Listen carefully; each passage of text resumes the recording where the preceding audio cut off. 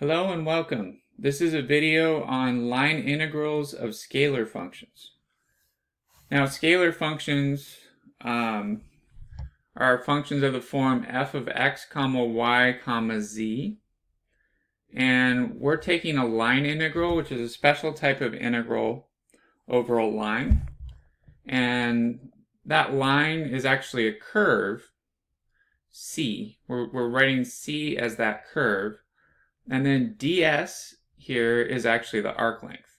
So when you see this notation, the integral over c of f of x comma y comma z ds, this is a line integral, and ds is actually the arc length, and c is the curve, or the line that we're traveling along that we're integrating. But all that fancy language aside, we're going to be using this formula here. It's the integral from t equals a to t equals b of f of g of t, h of t, k of t times the length of v of t dt. Now this can be a bit dry and a lot to look at, but what is all this stuff? G of t, h of t, and k of t are actually going to be the three functions that we have for our three components of our vector function r of t. Okay, so r of t is g of t times I plus h of t times j plus k of t times k. And if you find this to be too abstract, it's okay. We're going to do an example in just a minute. But this is the stuff that's behind it. So we have some vector function r of t with three components. And we're basically taking those three components and we're plugging them in for x, y, and z into our scalar function f. Okay, so we're plugging in the three components of our vector function into the components of our scalar function f, and then we're multiplying that times the velocity function's length. Okay, so the length of the velocity function, v of t, dt. And this here, the v of t dt, is actually the same as our ds. Okay? And this complicated looking formula actually isn't that bad when you're using it. It's just the way they have it written, it looks complicated. All right, and t is our parameter, and t is going from a to b. All right, so while that looks mind-blowingly complex, it's like I said, it's not that bad when you're doing an actual problem. So let's take a look at this problem. I probably won't be able to do more than one or two of these because they take a while, but we'll see. Okay, so let's take a look at least one of them. Okay, so example.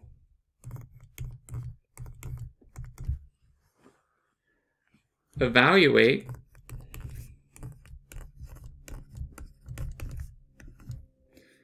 the integral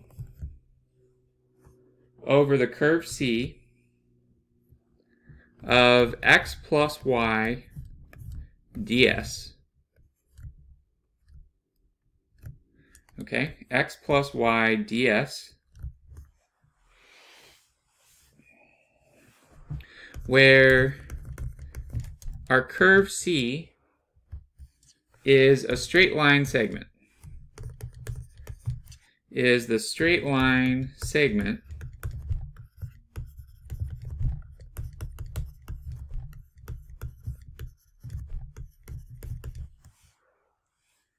x equals 2t,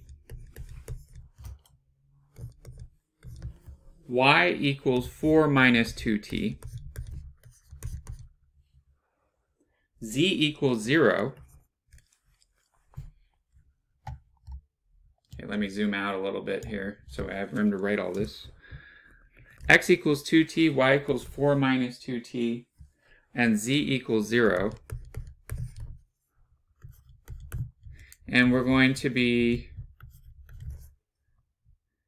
evaluating this line integral. That's called a line integral.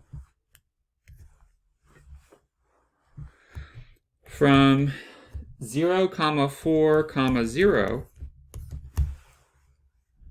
to 4, 0, 0.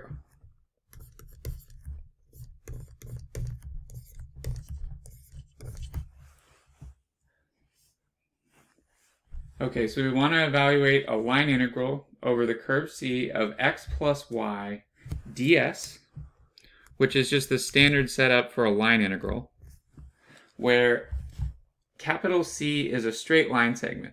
And as you can see, in this case, the curve C is actually a straight line, which is where the term line integral comes from, because we're integrating over a line. It doesn't always have to be a straight line. It can be any curve C though. So they can call any curve a line integral. Okay, but here we're just doing the straight line segment, x equals 2t, y equals 4 minus 2t, z equals 0 from 0, 4, 0 to 4, 0, 0. So how do we do all this? There's a lot of stuff here. But the basic idea is you use the formula that I wrote up here, and you plug in your x, your y, and your z components of your vector function into your scalar function. And f of x, y, z is the scalar function. These are all the vector functions, g of t, h of t, k of t. Those are the components of the vector function. So plugging them in there, we're going to be plugging in x equals 2t for x, and we're going to plug in y equals 4 minus 2t for y, and then of course z equals 0, so there's nothing to really plug in because there's no z here. Even though z equals 0, there's no z here, so we wouldn't plug in 0 if there's no z to plug into. So what we've got here is we have the integral, oops, wrong color. We have the integral from a to b of 2t plus 4 minus 2t. Okay, so there I plugged in x and y. And then we have to multiply this times the length of v of t. Okay, so the length of v of t dt. The length of v of t dt. So that's the length of the velocity function.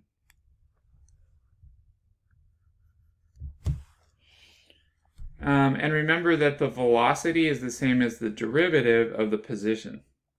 So v of t is just going to be dr dt.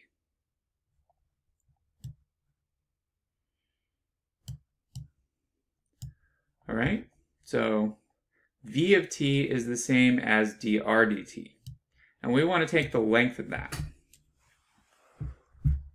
Okay, so this is dr dt. And we're taking the length of that vector. And you might be wondering, well, what's a and b? Well, t has to start at a, and t has to end at b. So where does t start? We have these functions, x equals 2t, y equals 4 minus 2t, and z equals 0. So the easiest one to work with would be the x component. So I notice that x equals 2t, and x starts at 0, and x ends at 4. So what I'm saying is this is x, y, z, x, y, z, and we also know that x is 2t, okay? X is 2t. So what we can do to find a and b is we can set 2t equal to 0, that's where it starts, and then 2t equals 4 is where it ends. Because we start at 0, 4, 0, and we end at 4, 0, 0. Okay? So we start at 2t equals 0. Let me write that over here. Start at 2t equals 0, which is the same as t equals 0. And then we end at 2t equals 4, which is the same as t equals 2. Okay, so we start at t equals 0 and we end at t equals 2.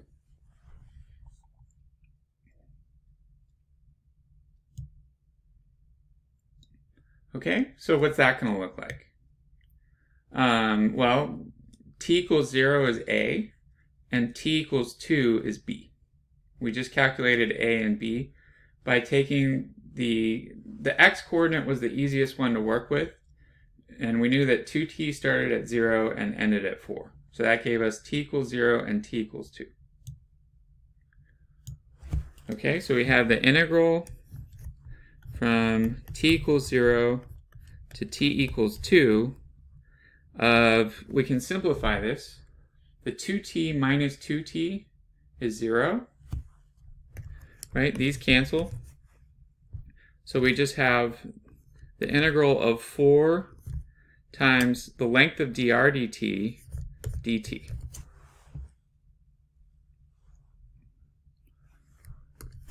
Okay? So this isn't going to be too bad of an integral. The only problem is we have to calculate this dr dt, and then we need to find the length of it. Because remember, v of t is the same as dr dt. So v of t here is going to be the derivative of r. And you might be wondering, well, what's our r of t? Well, our r of t is going to be 2t, 4 minus 2t, and 0. So 2ti plus 4 minus 2tj plus 0k. Okay, so r of t is equal to the x component, which is 2ti,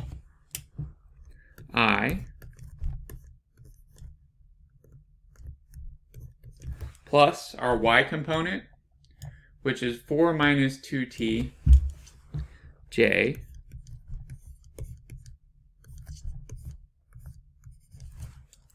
plus our z component, which is 0k. Oops.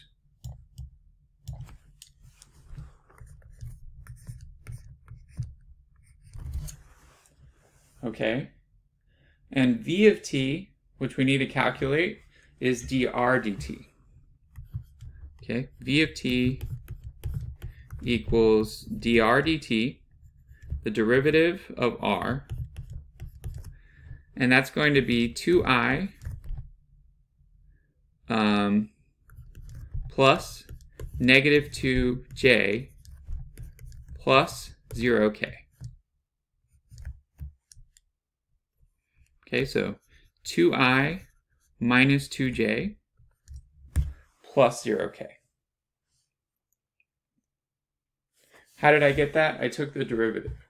So the derivative of 2t is 2i. The derivative of 4 minus 2t is going to be negative 2 times j, and then the derivative of 0 is 0. And then remember, we don't just need v of t, we need the length of v of t. Okay, so the length of v of t is going to be the square root of the sum of the squares. So it's going to be the square root of 2 squared plus negative 2 squared plus 0 squared.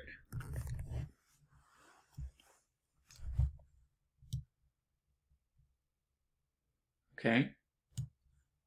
So 2 squared is 4, and negative 2 squared is also 4. Okay, so we have the square root of 4 plus 0, which is the square root of 8. Okay, and of course we can rewrite the square root of 8 as root 4 times root 2, which is 2 root 2. So the length of v of t, which is the same as the length of dr dt, is equal to 2 root 2. Okay, so we can now plug that in back up here. So what do we have? We have this integral from t equals 0 to 2 of 4 times 2 root 2 dt.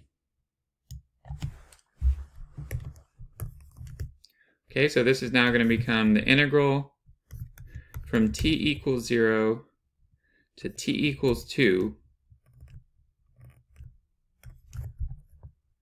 of 4 times 2 root 2 dt.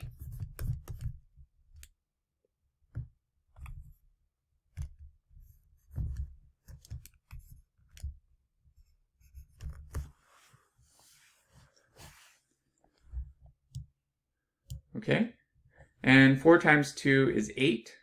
So we have 8 root 2, which is a constant, and we can factor that out front.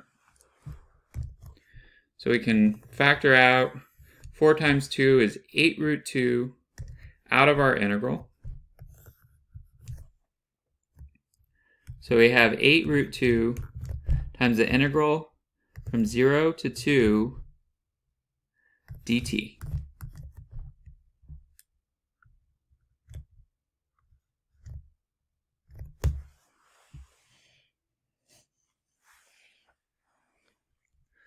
So this line integral, once you set it up, is actually really easy because the integral of dt is just t.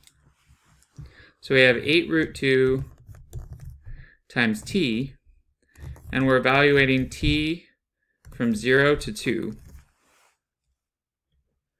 Okay, because the integral of dt is just t. And then plugging in the top number, we get 2, and then we subtract the function evaluated at the bottom number, which is 0. So we have 8 root 2 times 2 minus 0. Okay, and of course 2 minus 0 is 2. So we have 8 root 2 times 2, which is 16 root 2. Okay? So we just calculated a line integral, and I'm not lying about it. That's how you do a line integral. Ha ha ha ha ha. No, not funny. So so that's a line integral, and it's called a line integral because you're calculating an integral along a line. And again, this one was a straight line, but it can be along any curve.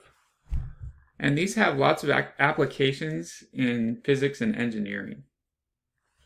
Now that was a relatively easy one. And that's 16 root 2, that's our answer. Okay, so I wanted to do, since I have a bit of time, I wanted to do one more.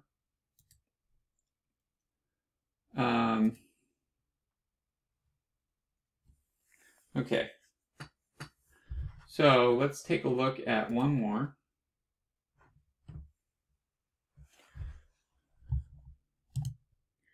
So for my next example, what I'm going to be doing is actually, it's really 2 examples in one. It's 2 problems in one. So new example, evaluate the integral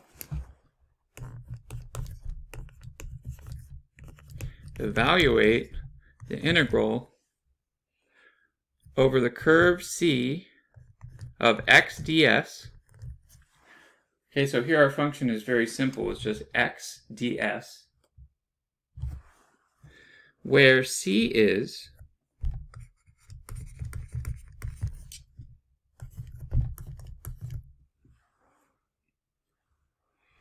well, in part A, we're going to be doing the straight line segment, x equals t, y equals t over 6, from 0, 0 to 48, 8. Okay, so the straight line segment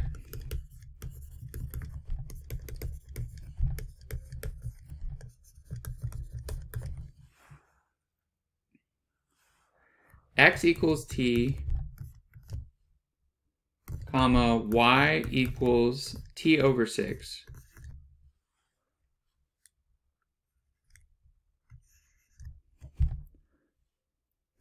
From 0, 0 to 48, 8. Actually, let me just zoom out here. From 0, 0 to 48, 8.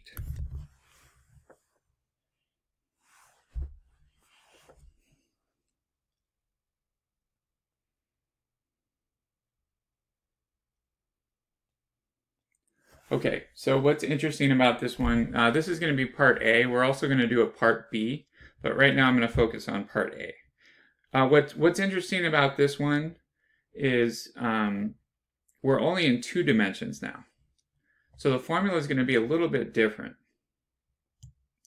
So how do I know we're in 2 dimensions? Well, they're giving us these points, 0, 0 and 48, 8. That's actually x, y for each of those. So we don't have a z here.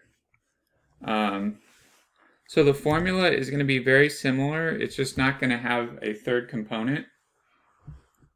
So what we're going to do is we're going to be doing the integral over c of f of x, y ds.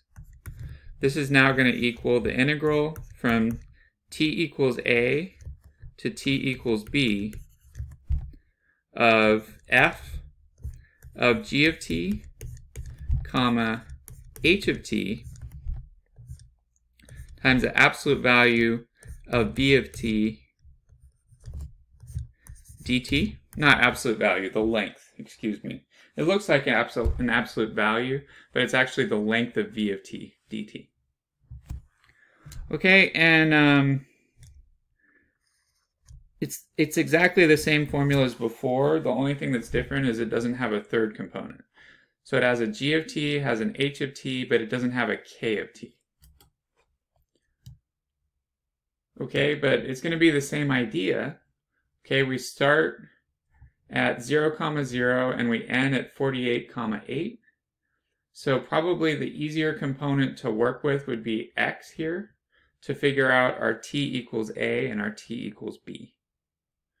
Okay, so x starts at 0 and x ends at 48 and x equals t.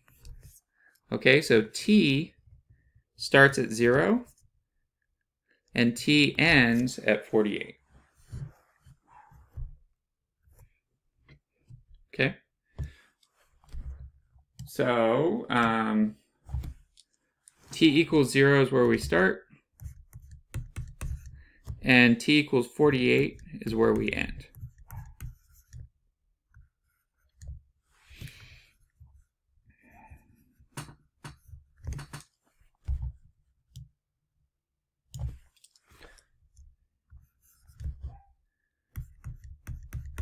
Okay, and then our function f is the scalar function they gave us, which is x. So here our f is just going to be x. That's f. And we want to plug in, since it's just x, we're going to go ahead and plug in t for x into this formula. So we're going to plug in this t here in for x. So we actually just have the integral of t times the length of v of t dt. Okay, so we have the integral of t times the length of v of t dt. And how did I get t? Well, our function f was just x.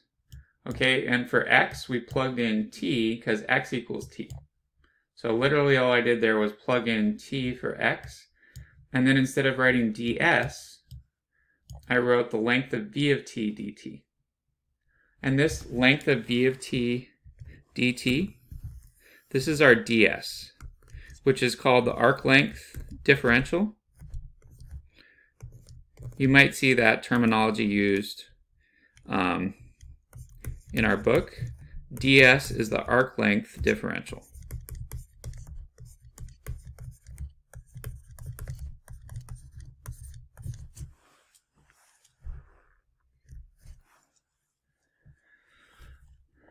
Okay, but just like on the last problem, we're going to have to calculate v of t, which is dr dt. Okay, so over here, I'm going to calculate v of t, which is the same as dr dt. But in order to do that, of course, we need to write down what r is. So what's r in this problem? Well, r of t,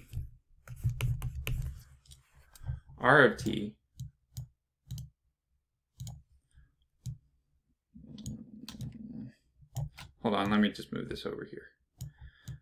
Okay, so r of t has the x component is actually t, and the y component is t over 6.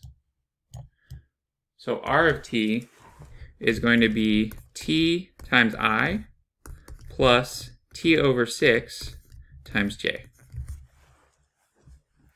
Okay, and how did I get that? Well, they told us that x equals t in a straight line segment, and y equals t over 6. So that's going to be the x and the y components of our vector function r of t. Okay, and then dr dt is v of t, which is going to be the derivative of each of these components. So we're going to have the derivative of t is 1, and the derivative of t over 6 is 1/6. So we have 1 times I is I plus 1/6 times j.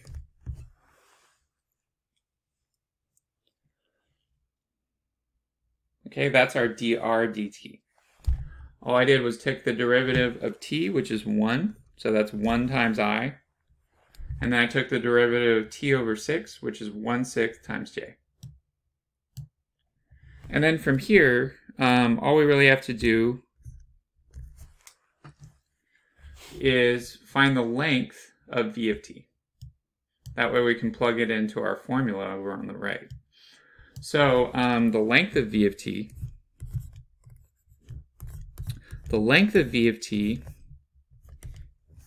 is going to be the square root of the sum of the squares of the components. So that's going to be the square root of 1 squared plus 1/6 squared. And we don't have a third component here. There's only 2 components because it's in the xy plane. So what we have is the square root of 1 plus 1 over 36, okay, which is the same as the square root of 36 over 36 plus 1 over 36, which is the square root of 37 over 36. Okay, and then you can distribute the square root to the top and the bottom. So we actually get root 37 over root 36, and root 36 is 6. So we get the square root of 37 over 6. And that's the length of v of t. Okay. So now that we know the length of v of t is square root of 37 over 6, we can plug that into our formula up here.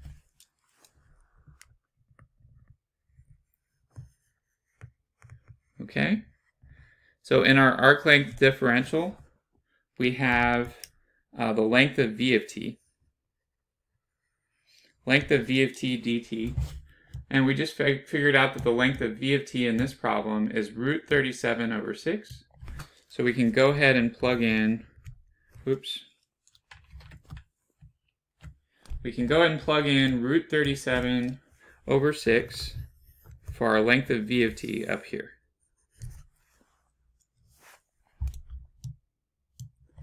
Okay, so what's that going to give us? We're going to have the integral from t equals 0 to 48 of t times root 37 over 6 dt.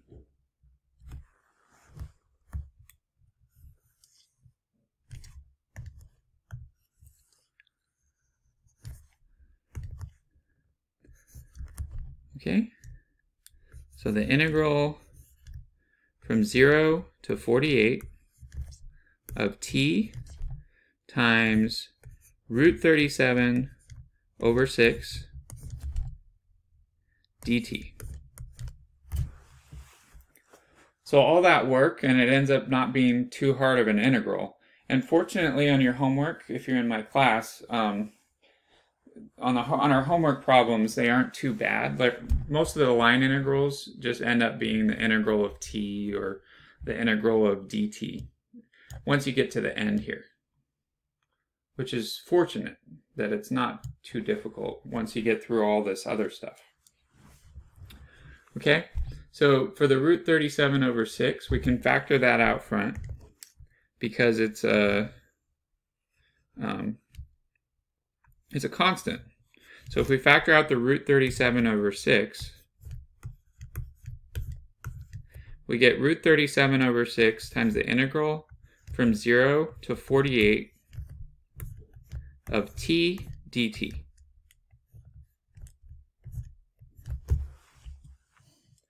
Okay, and of course the integral of t is going to be t squared over 2. Because you add 1 to the exponent and then you divide by the new exponent. So we have root 37 over 6 times t squared over 2 t squared over 2, and t squared over 2 is evaluated from t equals 0 to t equals 48. Okay, and then for that one, we can just plug in the 48 and then subtract the function evaluated at 0. So we have 48 squared minus 0 squared, and we can factor the 1/2 out front. So we have root 37 over 6 times 2 is 12. So you should have root 37 over 12 times 48 squared minus 0 squared. So all I did was I factored the 1/2 out front, and 2 times 6 is 12 in the denominator. And then I plugged in 48 for t, so I got 48 squared minus, plugging in 0 for t, I got 0 squared. Okay? And then 48 squared is the same as 48 times 48. Okay, so we have root 37 over 12. Okay, root 37 over 12 times 48 times 48. And I know that 48 divided by 12 is 4. So these cancel out and give us a 4. And then 4 times 48, let's see, 4 times 8 is 32, carry the 3. 4 times 4 is 16, plus 3 is 19. So we have 192, is that right? Okay, so we have 192 times root 37. Oh, that's correct. So that's good. I didn't even have to use a calculator. Okay, so 192 times root 37. Not so bad. Okay, so that was another example of a straight line segment. And I guess I have time for one more, which was the other part of this example. So we're going to use the same instructions. Evaluate the integral over c of x ds But now we're going to be doing part B of our example. Okay, so for part B of our example,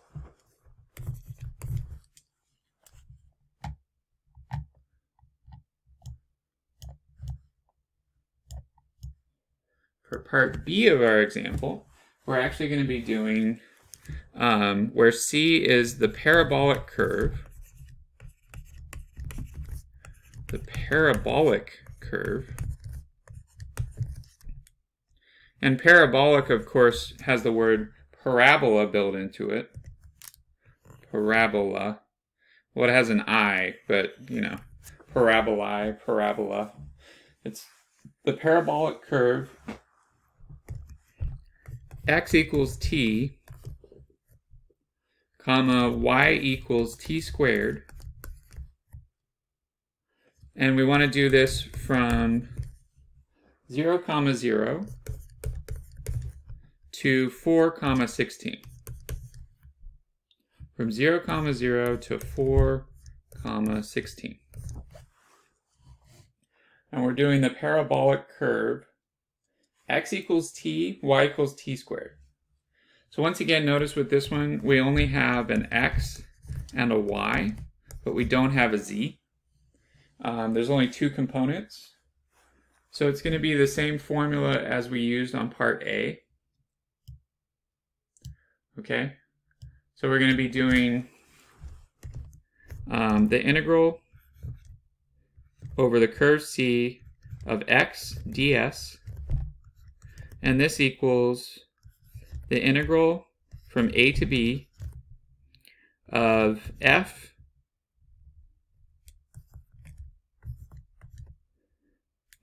f is just x here, and x is t. So we're going to be plugging in t for x. So that gives us the integral from a to b of t times ds. And ds is always the length of v of t dt. Okay, so it's going to have the same setup as the last problem. It's just our v of t is going to be more complicated. Because here our r of t is going to be t times I plus t squared times j.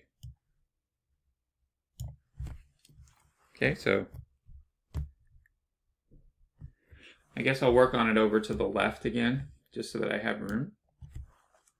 Okay, so our r of t on this problem is t times I, right, because they told us that the x component is t, and then our y component is t squared times j.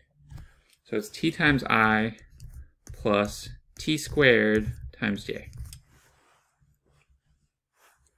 All right, and we want to find the length of v of t, so we can plug it in here. But first we have to find v of t. So we take the derivative. So we get v of t equals the derivative of r of t, dr dt. So the derivative of t is 1. So we just have I for the first component. And then the derivative of t squared, using the power rule, we bring the 2 out front, and then we decrease the exponent by 1. So we get plus 2t times j.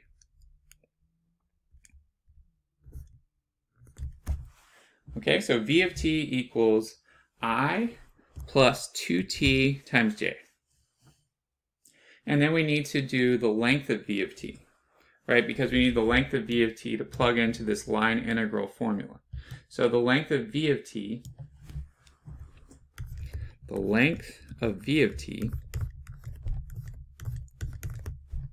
equals the square root of the sum of the squares.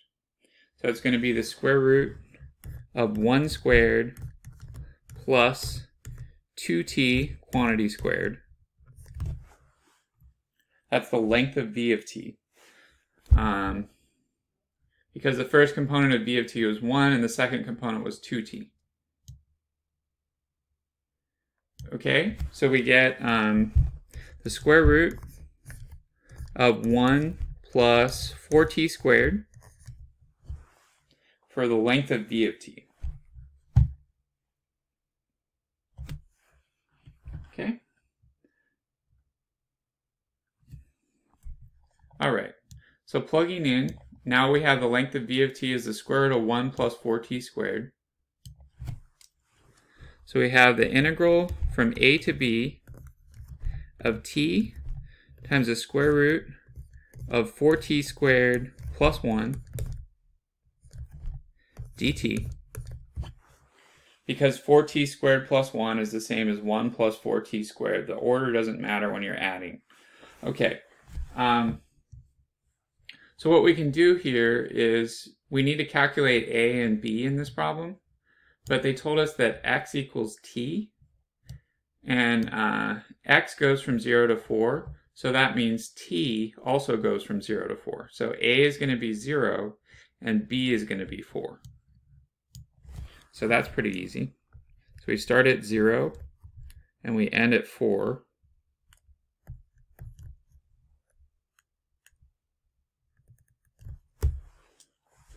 Okay. And then what we have to do next is we have to integrate this. And this one's a little bit trickier integral than the last one. But you can do a u substitution here would be the way to go. Okay, so we're going to let u equal the inside of our composite function. So u is going to be 4t squared plus 1. Okay, so let u equal 4t squared plus 1. And then du dt equals 2 times 4 is 8t. And then if we isolate dt, we get du over 8t equals dt. du over 8t equals dt. So we can plug that in, the du over 8t, in for dt over here.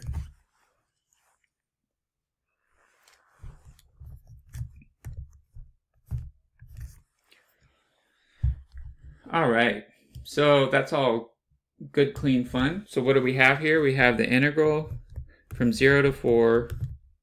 Well, I'm not going to write the 0 to 4 right now. I'm just going to write it as an integral. So we have the integral of t times the square root of u times du over 8t.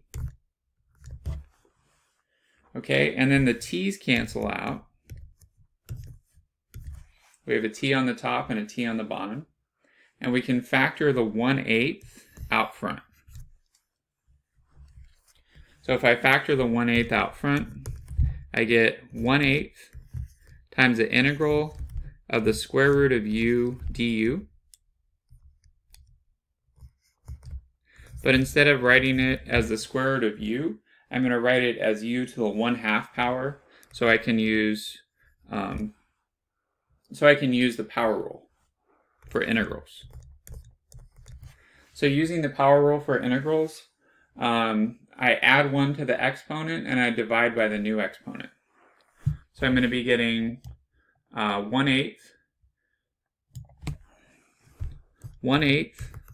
times u to the 1/2 plus 1 divided by 1/2 plus 1. Okay, and of course 1/2 plus 1 is 3/2.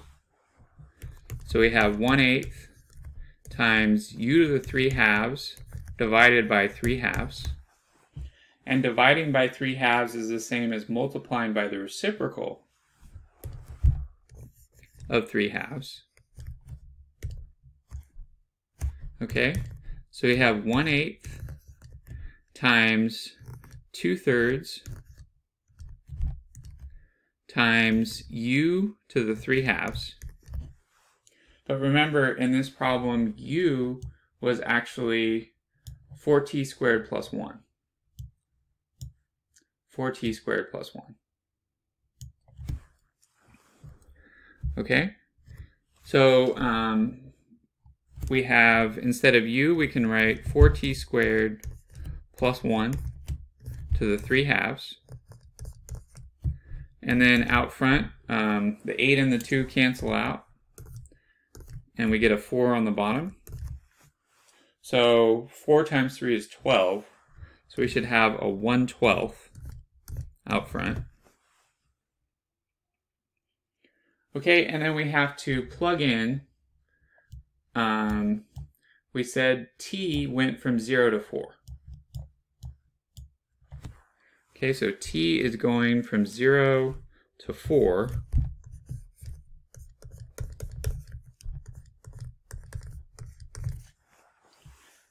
So we plug in 4 for t, and then we subtract a function evaluated at 0.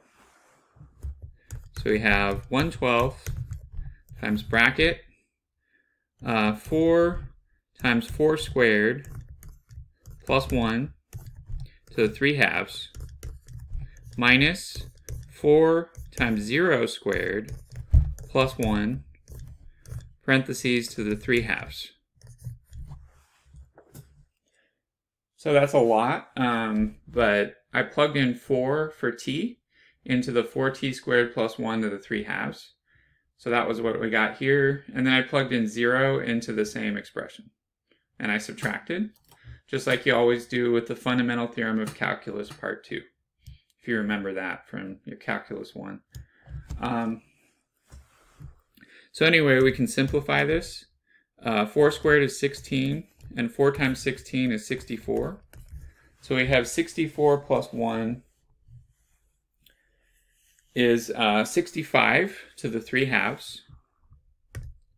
So we have a 65 to the 3 halves. And then over here, we have minus 4 times 0 squared is just 0. So we have minus 1 to the 3 halves, and 1 to the 3 halves is just 1. Because 1 to any power is 1. So we have 65 to the 3 halves minus 1. And then we have a 1/12 out front. Okay?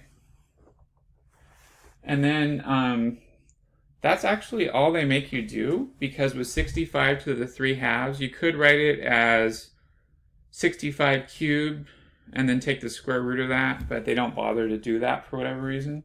So they actually want you to leave your answer like this if you're in my math class. So this is how they do it on my math lab. This is how they leave their answer. Okay? So that completes our lecture on line integrals. Thanks for watching, and have a good day.